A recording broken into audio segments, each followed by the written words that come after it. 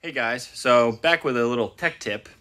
If you've ever had the problem where the door does not open, the actuators don't work on both the handle inside the car and outside the car, most of the times it's not the actuator in the door.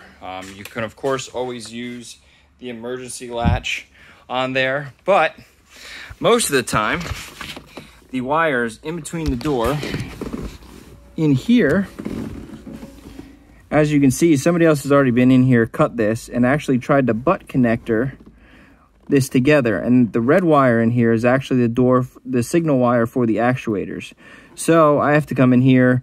We'll go through, we'll resolder it, put a new piece of wire in there and get that all fixed up. And then the door actuators will work, the handles will work, and everything will be back to normal. But those wires go all the time. So if that's what your problem is, it's probably right there.